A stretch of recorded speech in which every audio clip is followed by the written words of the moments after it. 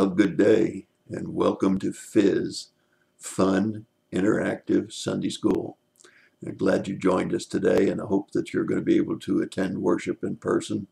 But in case you can't, we're glad that there's an alternative that you can tune in and get a Sunday school lesson. Stop and start the video anytime that you want and just be able to apply God's Word to your life.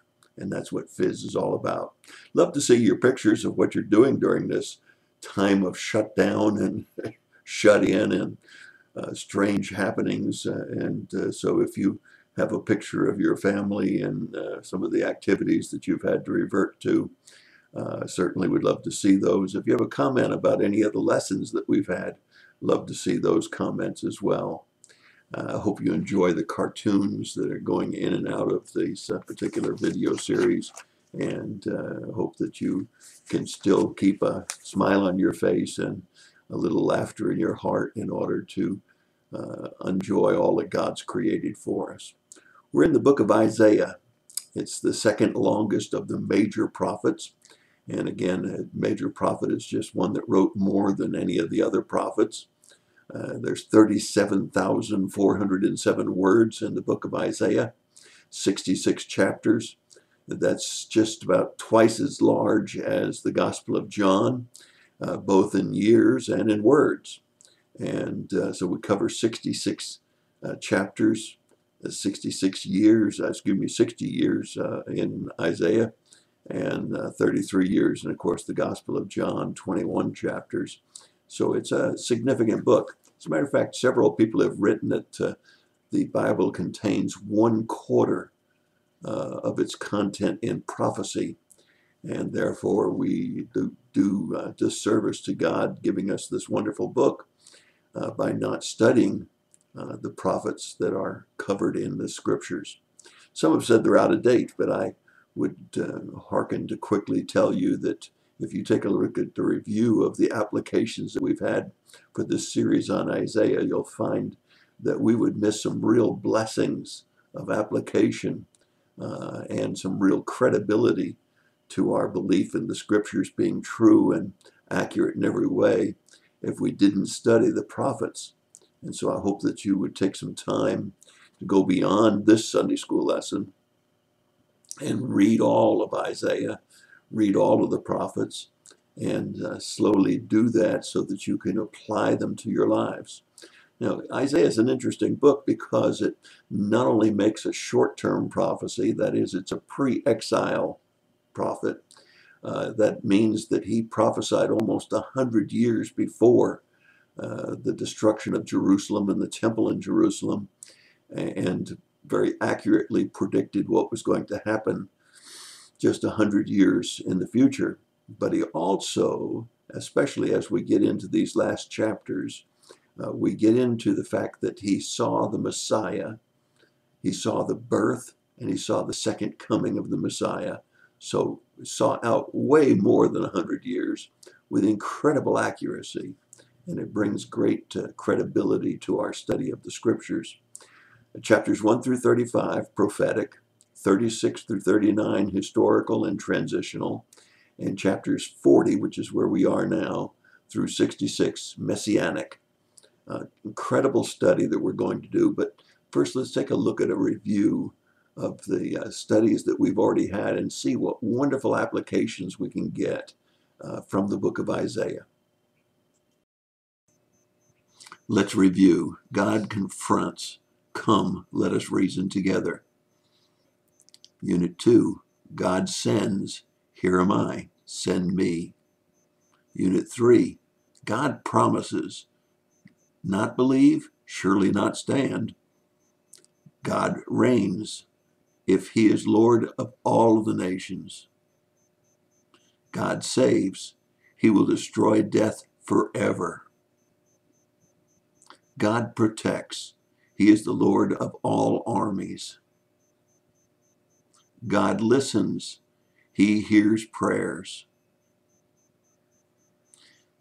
God renews is today's lesson. Trust in him, and he will renew your strength. That's 7 wonderful applications to our lives from just 7 units in the book of Isaiah. Imagine what you'd miss if you hadn't seen the words of Isaiah and been able to apply them, not just to history, but to your life. And those are wonderful lessons. You may want to go back and look at that again and realize those little phrases, paraphrases that I made for each of the units to remember what a wonderful application the book of Isaiah can be for your life. Let's take a look at again today those quick charts. You can stop and start. I'm only going to leave them up for a few seconds, but understanding where Isaiah fits into the Bible, and also understanding how prophets saw short-term and long-term, because they saw very often just mountaintops. So let's just take a quick review of those two charts. I'll leave them up only for a couple of seconds, but you can stop and start so you can study those charts. Now remember, the prophet spoke about an 800-year period of time, and it's very interesting when you look at the chart 1 and 2 of those times and of which prophets overlapped the others. Also, you need to read 2 Kings and 2 Chronicles in order to understand all of the historical events that are going on. Today's lesson, God Renews, is a wonderful lesson because we all need renewal. I don't know about you, but the older I get, the more renewal I need. It's wonderful what medical science has done. I wore my hips out and I had to have my hips replaced. I wore my knees out and they need to be replaced, but I'm not going to do that. I wore my eyes out and they were able to do some cataract surgery and some renewal of the retina in the back of my right eye. Renewal is a wonderful thing, but sometimes they're not quite as dramatic as my hips or my knees or my eyes. Sometimes it's just plain getting some rest after putting in really hard week or really hard month or really hard year. And certainly all of us are going to be glad when 2020 is over. There are good treatments for the virus and there is a vaccine so that we don't have to worry about so many people dying of the terrible, terrible COVID virus. Nevertheless, renewal is a wonderful thing, and I think all of us can relate to the fact that it's a good thing when we can be renewed.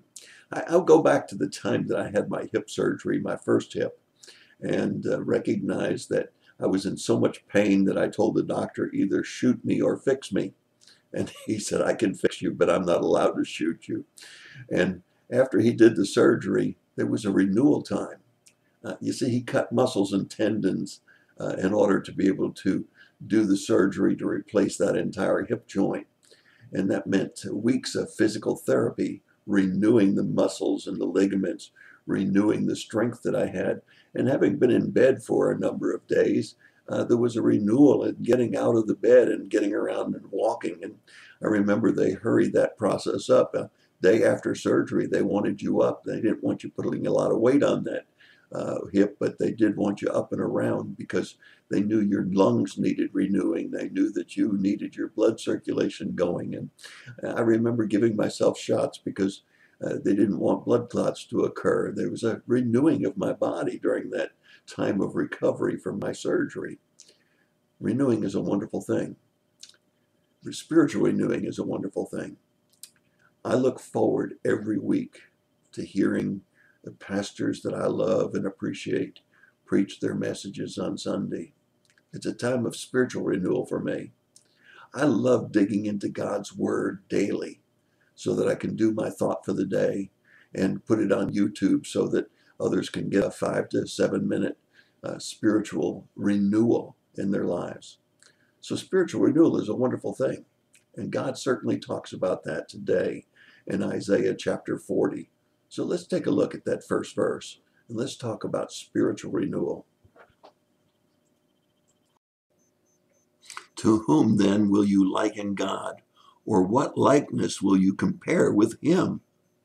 During my lifetime, I've served as a layperson, 3 different churches. As a minister, I've served 6 or 7 different churches. And I can compare each of them to each other. I have seen and met and become friends with literally thousands of people in those 9 to 12 churches that I've been involved in. And In each case, I can compare the different people with each other. Deacons, I can compare them with each other. Members of the church, I can compare them with each other. Lois and I laugh sometimes because we look at a name and we say, who is that? And I'll say, well, it's a little lady with gray hair. Do you know how many little ladies with gray hair that we've known over the 12 churches and the lifespan that we've had? Well, here this particular verse talks about comparisons. You can't compare God with a graven image made of wood or stone or precious metals. You can't compare God with some politician. You can't compare God with some king or ruler. You can't compare God with the most benevolent benefactor that you possibly could run into. There's nobody like God. Nobody like God. He is the creator of the heavens and the earth. He is the one that spoke things into existence. He is the one that controls all events. He's the one that holds all of this universe into perfect sequence and perfect place. How can you compare God with anything else? I have to ask you, when you think about all of the different people you've met that question the existence of God, one of the things they say is, what is God like? If he's an invisible power, what is he like? Well, we don't know what God is like. We don't know what appearance we might see when we see God. And yet that's not really true, is it? Because you see in the Gospel of John, it says, in the beginning was God. And the Word was with God. And the Word was God. And the Word became flesh and dwelt among us. We beheld his glory. Glory is the only begotten from the Father. When we think about God, we can only think about Jesus. He's the only visualization that we have. And while we might not have lived during the time of Jesus, nevertheless, we can read the pages of his book. We can read the pages of his life. We can see the things that he did and the things that he didn't do. We can see his character, his nature. We can see his grace, his mercy, his love. We can see the emotions. We can see all of the things that are revealed to us through Scripture. Yet it's just a glimpse. It's just a glimpse of who God is. What is God like? Is there anything at all that we could compare him with? The answer is clearly no. Even though he allowed us to see himself in the form of Jesus, it was just a short period of time, 3 years. And only a few of the events during those entire 3 years are revealed to us in Scripture. So when we read these words in Isaiah, what is God like? What can we compare him with? The answer is very clear. We can't compare him with anything.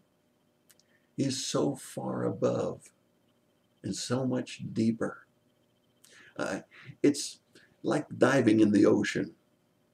I remember when I lived in the West Palm Beach area around Florida, and we could go down to the Keys, a few hundred miles down, and go out into the ocean, and the floor of the ocean was maybe 18 to 30 feet around the living coral reef off of John Pennekamp State Park. And I can remember that we could dive all the way down, look at the beautiful coral and the beautiful fish. But I also remember going out into the Gulf Stream, just 3 or 4 miles off of the West Palm Beach coast. There you could skin dive with an aqualung, and you dared not go down as far as the bottom would be, because you would have terrible problems with decompression. The ocean was almost without belief in its depth. And there are places in the ocean where even the submersible devices that they have that take pictures for us, have the tendency and the danger of being crushed from the incredible forces of being down so deep. God is deeper. So what can we pair God with? There's nothing that we can pair God with. And that's certainly what Isaiah wanted us to think about when we look at this one verse. There's nothing that can compare with God. Think about it for a minute. Text, we also have to consider mankind. When you think about God, you have to think about his creation. His creation is mankind in this world. And we know already, as we've gone this far in the scriptures, the sin cycle that so often repeated itself. Man would do well, and he would prosper, and he would become self-sufficient and self-dependent and not recognize his need of God until he drifted further and further away from God and became lower and lower and became more entangled in muck and mire until he was absolutely at the lowest point and realized that his life was meaningless without God and that he had no future. And then he would cry out to God. He would say, "Oh God, save me. Help me out of this muck and mire that I'm in. Give me meaning and purpose back in my life. Restore to me the joy of thy salvation." And God, in his mercy and kindness, his grace, would reach down and pull man out of the muck and mire, restore him, renew him, and give him a new opportunity. It was an incredible sin cycle that would go on, because once man got back up on his feet, he'd start to drift away from God all over again. And once again, God would have to give him a chance for renewal. We see it with the nation of Israel. Israel will soon be overrun by the Assyrians, by the Babylonians, by the Persians, by the Romans, and on it goes, just as it does today with wars and rumors of wars. And man, just as he did all through the Old Testament, is in a sin cycle. And when we become prosperous and we're doing well, we forget our need of God and we drift away from him. Well, we need to understand all of that as we look at Isaiah chapter 40, because it's not only about who God is, it's about his renewal process. It's about how he renews. Now, I'm not a golfer, and I'm the first one to admit that. As a matter of fact, I usually say I get more than my money's worth, because I usually get more strokes than anybody else. I get to swing at the ball more times than most of the other players. I usually see more of the golf course than most of the other players, because I go from one set of woods to another set of woods, to a sand trap, to a water hazard, and I see all of the golf course. I have a tendency to hit the ball just about any place and every place that it's not supposed to be. There's a term in golf that the lesson writer used that I really like, and it's called a mulligan. It's if you get up on the green or the fairway or someplace and you hit the ball wrong, you pick the ball back up again and you don't count that stroke and you hit it again. It's another try, a renewal, another opportunity. And God is a God of many opportunities.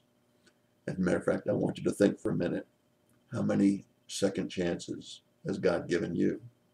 How many mistakes have you made that God allowed you to pick up your ball and hit it again?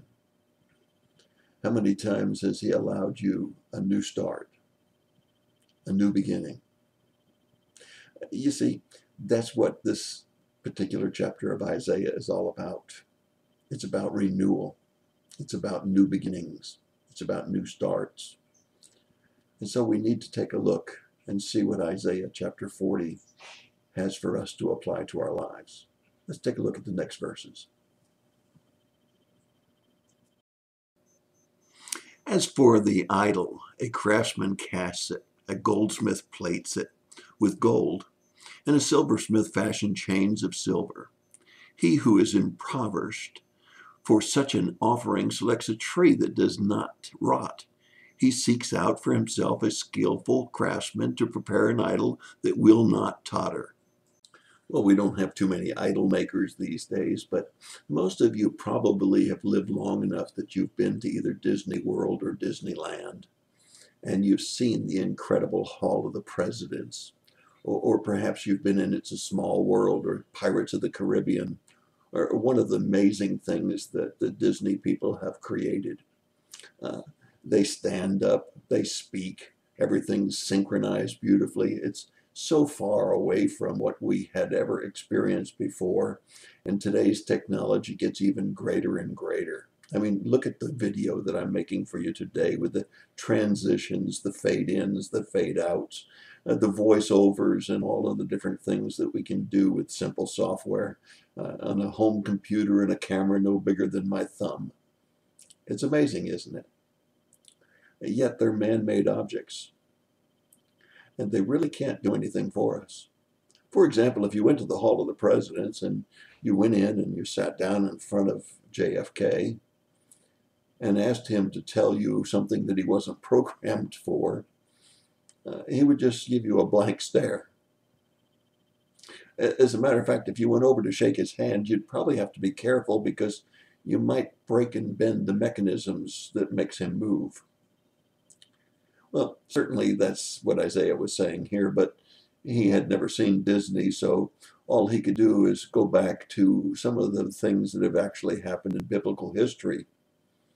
Idols made out of wood or made out of metal that fell over when they came in the presence of a living God. Or to talk to you about how a piece of wood or piece of metal can't do anything for you. And it can't. As a matter of fact, I'm sorry, I have to laugh when I see those little plastic saints that are attached to somebody's dashboard, thinking to myself, well, that little plastic piece isn't going to do anything for you except maybe hurt you even worse when you have an accident and that piece of plastic flies into your face. Well, we certainly need to understand that man-made objects can't do for us what God can do for us. And Isaiah certainly is trying to make that point. He's trying to make the point that there is no substitute for a living God, for a God that's all-powerful, all-knowing, and is everywhere. So when we think about God-made objects that we make, it may be a house, it may be a car, it may be a boat, it could even be a person that we have decided to marry. And we think that this is the God that's going to help us to find real happiness, find real fulfillment. And many times the houses and the boats and the cars and the mates do make life more pleasurable. But they're nothing like God. As a matter of fact, they say man's best friend is a dog.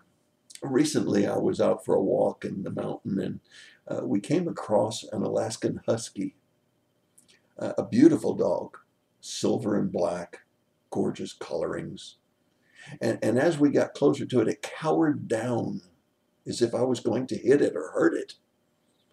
And you had to start to wonder, has somebody abused this dog that he thinks that man is going to hurt him?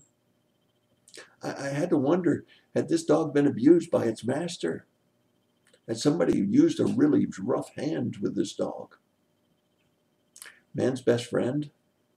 But he remembered somebody mistreating him. He didn't cower for nothing. And so I ask you, who can forgive like God?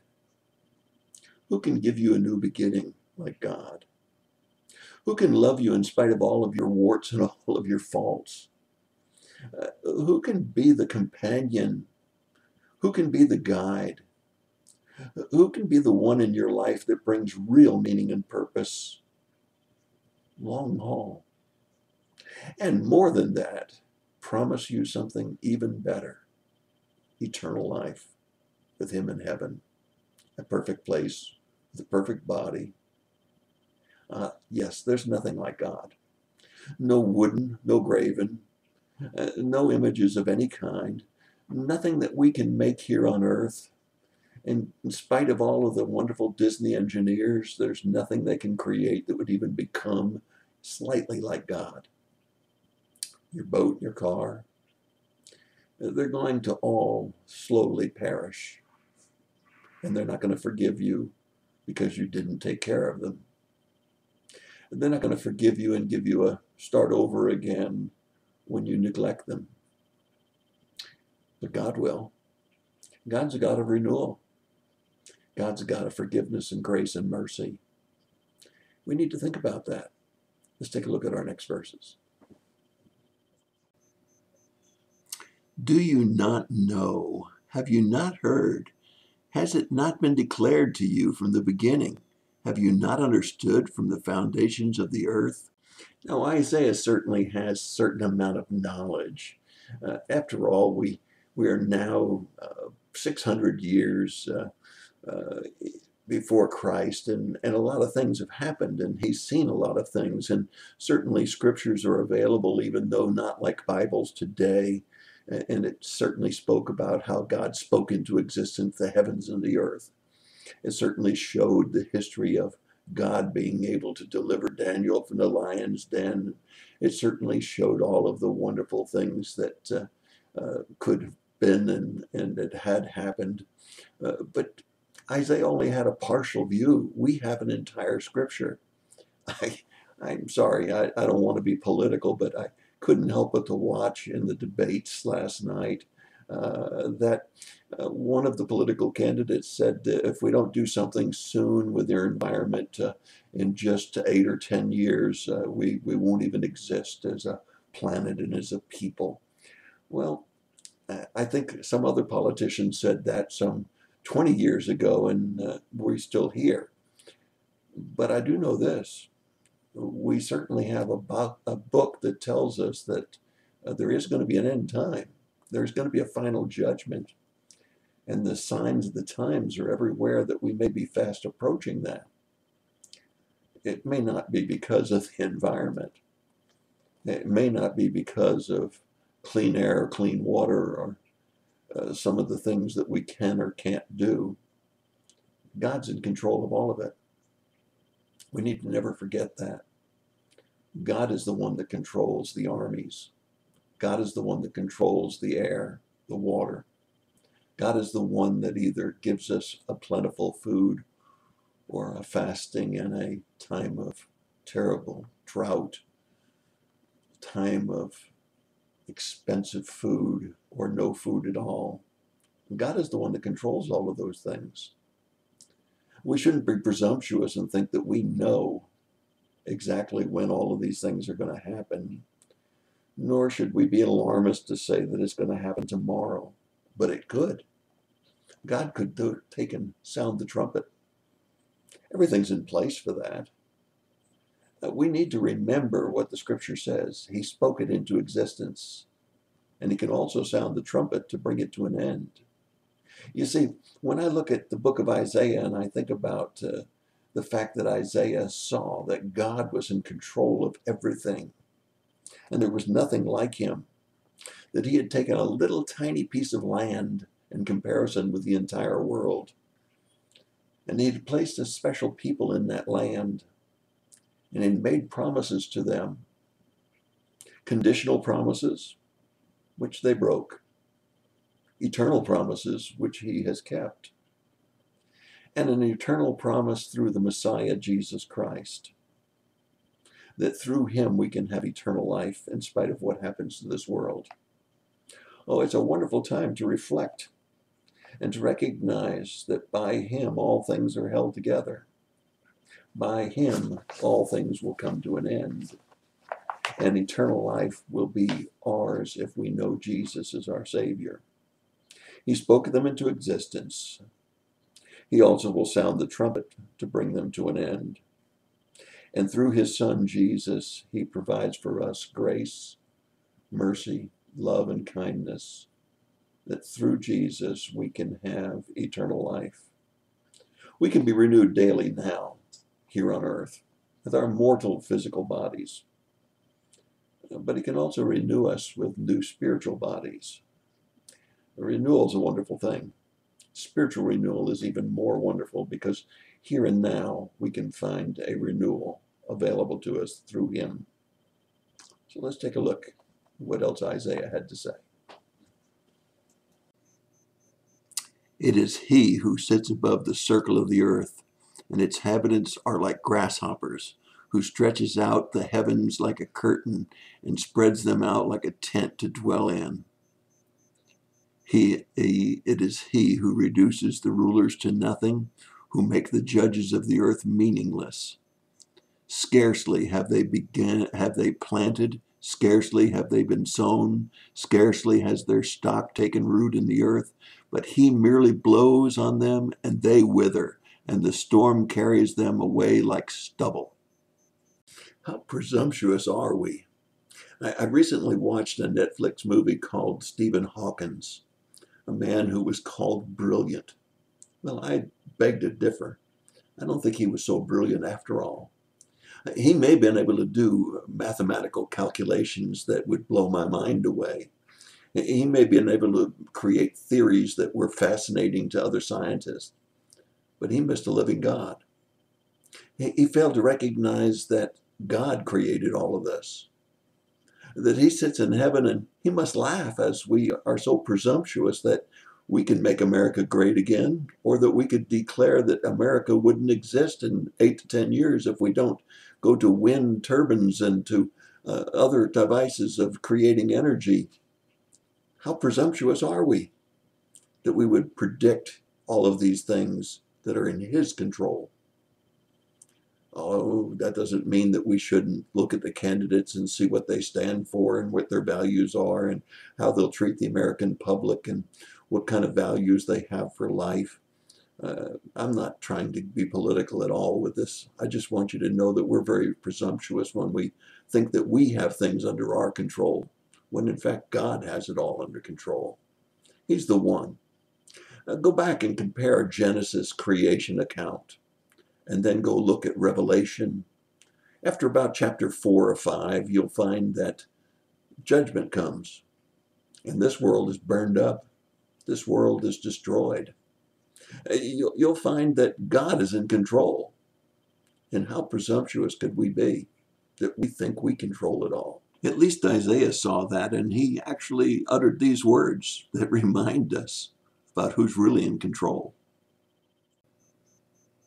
To whom then will you listen? Me, that I might be his equal, says the Holy One.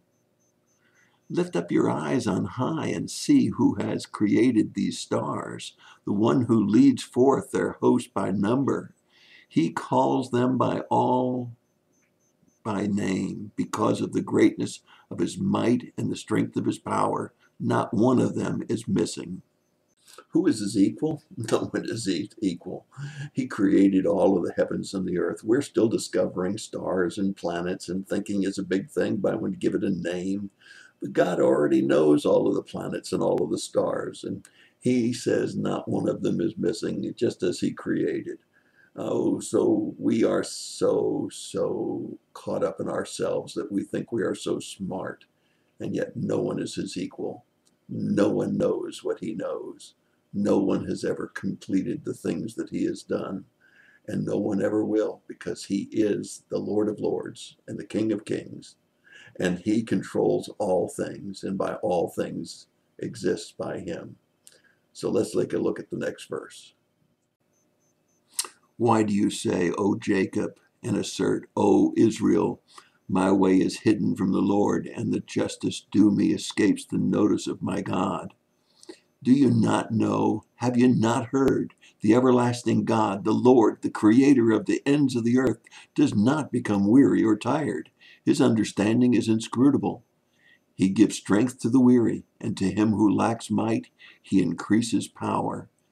Though youths may grow weary and tired, and vigorous young men stumble badly, yet those who wait for the Lord will gain new strength. They will mount up with wings like eagles. They will run and not get tired. They will walk and not become weary. In recent days, I've been separated by death from several of my very good friends. In recent days, I've received emails and correspondence from dear friends who are suffering serious illness. Some of them have been declared as terminal. And yet I believe with all of my heart that God's grace is sufficient to see us all through whatever we must go through. But much more than that, I believe that Isaiah was absolutely correct, not only in forecasting the renewal of Israel and the land that God had promised them, but I believe that he also was speaking to us, that one day, whether here on earth or whether later, we will be renewed. We'll mount up like with eagle's wings, and will run and not be weary. I truly believe that. And I believe that Isaiah wrote these words not only for the nation of Israel, which would be renewed after terrible destruction.